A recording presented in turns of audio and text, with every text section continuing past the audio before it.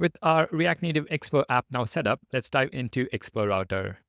Expo Router is a file system-based routing system, meaning the routes you can access in your app are determined by how you organize your files and folders in your code.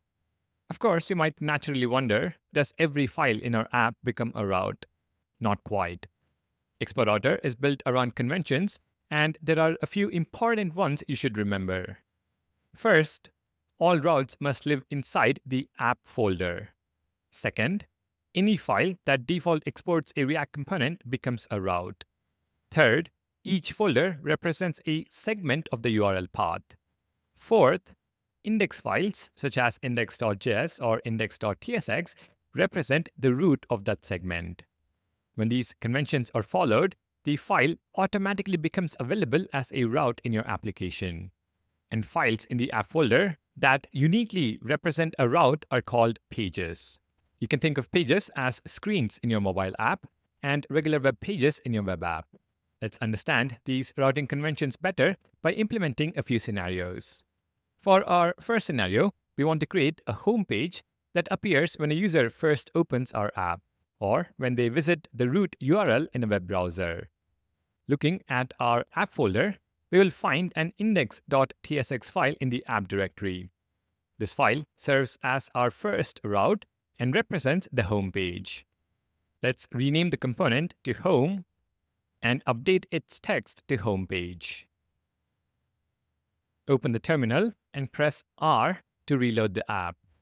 Now, when users open the app, they will see the home page, and for web browsers, it is accessible at the root URL. Localhost port 8081 during development. So the key routing concept to remember here is that an index.tsx file immediately inside the app folder automatically maps to your first screen in your mobile app and the root route in your web app. Now let's tackle our second scenario. We want to create two additional routes, one for an about page and one for a profile page. Let's head back to our editor and create these routes. There are two simple steps. First, create a new file called about.tsx inside the app folder. Second, from this file, default export a React Native component. For writing component boilerplate code, we will make use of a VS Code extension called ES7 Plus React Redux React Native Snippets. Go ahead and install it.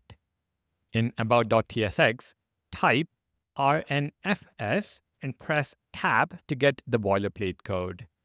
The component name is about with an uppercase A, and so is the text rendered within the component. Next, I'll add a container style to the component to center the text. Container is an object with flex set to 1, justify content set to center, and align items also set to center. In the JSX on the view component, we specify style is equal to styles.container. Our about component is now ready. Similarly, let's create a profile page, but this time I'll use a slightly different approach to highlight the folder-based convention.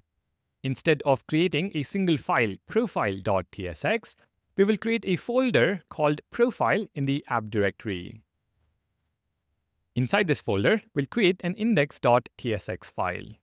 For the component code, we'll copy the code from about.tsx, paste it, and update the component name profile and the text profile.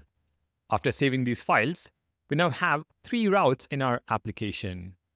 The root route, which is the home page from index.tsx in the app folder, localhost 8081/about, which is the about page from about.tsx in the app folder, and localhost 8081/profile, which is the profile page from profile/index.tsx in the app folder. So the second key routing concept to remember is that routes are directly tied to their file or folder names within the app directory. A file named about.tsx maps to /about route, and a folder named profile with an index.tsx file inside it maps to /profile route. This is the beauty of file-based routing. The structure of your files directly maps to the structure of your routes. No need for complex configuration. Although we can navigate to these new routes by typing the URL in a web browser, users expect to navigate by tapping on UI elements in the app.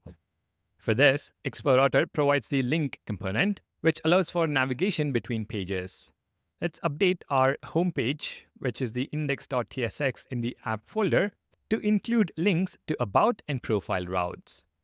At the top, import the link component from Expo Router. The component works similarly to an anchor tag in web development. Specify the route you want to navigate to using the href prop. So href/about, and specify the text you want to display using the children prop, about. Similarly, a link component to /profile, and the text is profile. We have our two links to about and profile routes. We are not going to worry about these styles for now, but I will add a gap between the links to make it easier to tap them. Open the terminal and reload the app by pressing R on your keyboard. Now we should see the two links on the home page. Tap on About link and you should see the About page.